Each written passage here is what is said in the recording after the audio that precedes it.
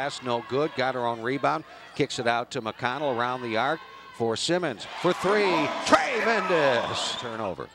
Nice job of not letting her get her feet set. Pass in the post to Grant from Crawford, and Jackie Grant knocks it down. Amara Coleman at the top of the key.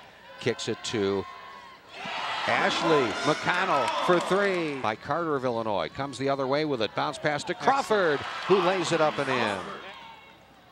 Bounce pass down low. Nia Oden with a shot up. Left hand off the glass. It's good. Kicks to Coleman. She's on right wing.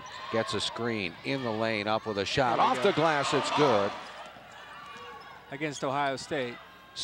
On the other end, tremendous. Kylie Simmons, a step back three-pointer. 37. Here's Shatrice White in the lane. Scoops up a shot. Gets it to go. Coleman dribbles to the elbow, goes underneath to White. White to the hole, shot off the glass, and good, and she was fouled. Kylie Simmons between the circles, dribbles into the paint to the hole, shot up and good. There you go, Badgers lead it, 58-44. Illinois with a drive by Ivory Crawford. Circle now in the lane, bounce pass to Coleman.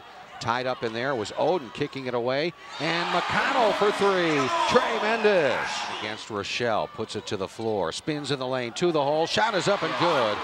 Huge thrust in this comeback by Illinois from the defensive end. On the offensive end, Amara Coleman to the hole. Crawford out with the injury. Coleman inbounds to Crawford under the basket, lays it up and in. Cattenhead driving down the lane, kicks to McConnell in the corner for three. Tremendous.